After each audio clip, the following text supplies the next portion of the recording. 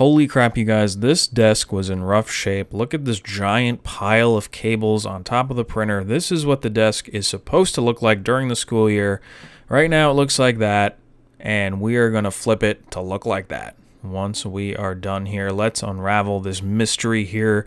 My God, were there a bunch of cables mixed in there that were not needed. Some speakers that we don't support, I took that out.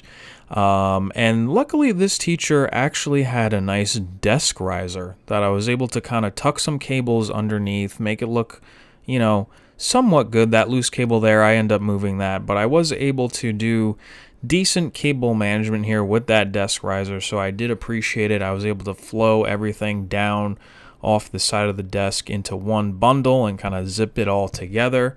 The printer goes off on the cabinet there, and I can push the cabinet in, but there's the final product. Doesn't look too shabby. Everything looks nice. Back to the way it should be. See you next time.